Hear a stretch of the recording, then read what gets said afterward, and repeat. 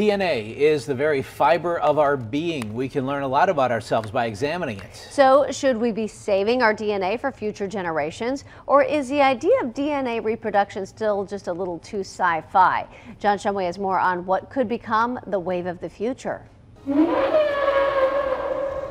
To most of us, our depth of knowledge and perhaps fear about DNA reproduction comes from the big screen, and it's about to get rekindled with the debut of Jurassic World.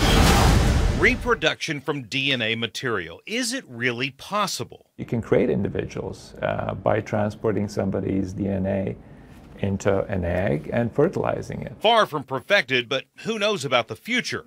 Which brings us to the question that Andrew Weckman faced when his dad died last fall. Would you like a sample of his DNA harvested? Wasn't too sure about it. The question was asked by funeral home director Frank Perman. They want that for genealogy. They want to know what is in their medical history, and the DNA has it. Perman is the first funeral home director in Western Pennsylvania to offer DNA harvesting, and one of only a few in the United States. It's much more popular in Canada. It is weird. I heard of ashes, but not DNA. There's a whole bunch of different advances in science and everything, so I think there's probably a lot of possibilities in the future. Reproducing someone might be a bit far-fetched right now, but Dr. Alec Raykovich says, I can see some uses for it. One use could be if there is a mysterious illness in the family and no one knows what it's there for or what's causing it. At the McGee Women's Research Institute Reproductive Genetics Department, the world of DNA is a world of possibility. You are banking on future discoveries that will help give more meaning to all of these letters and therefore give also more meaning to the family. Not just rare diseases, but simple diseases like, why should I get a heart attack at 55 instead of 85 and so on. So the idea of saving DNA material is interest-piquing and could be life-saving. Who knows, for the next generation, the generation after that information could be good. Which is why Andrew gave the approval to harvest his dad's DNA. From those results, I would take heed of what they would say, because it could be warnings as to what could happen to me. Taking the sample, it turns out, is a very simple process. One is to pull some hair and make sure you get the hair follicles.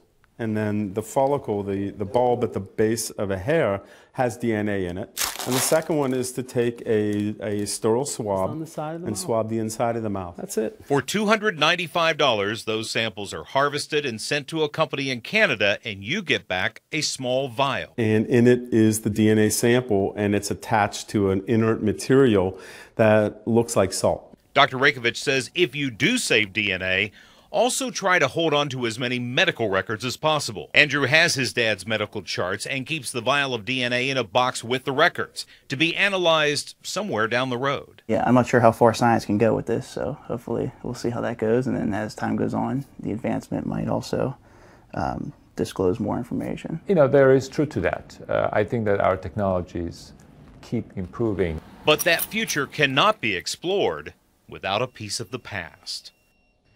And Andrew especially wanted this sample because his dad was adopted, so there's no family history known prior to his dad.